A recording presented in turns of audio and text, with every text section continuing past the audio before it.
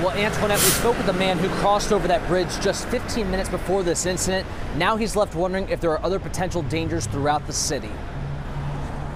The woman was laying on the sidewalk between the lamppost and the guardrail, sort of, and she wasn't moving for a while. Michael Criley had a front row seat to yesterday's emergency in the Seaport when a woman was seriously injured by a falling light pole that struck her while walking on the Moakley Bridge around 3 p.m. Her head was on the concrete, pushed against the railing, the metal railing. I don't know if she was with friends or family, but eventually somebody started to help her sit up. Boston police say the woman in her 30s has non-life-threatening injuries, while Boston Public Works inspected the site and evaluated all the street poles. Photos obtained by 5 Investigates show another pole on the bridge badly rusted, a similar observation Michael made.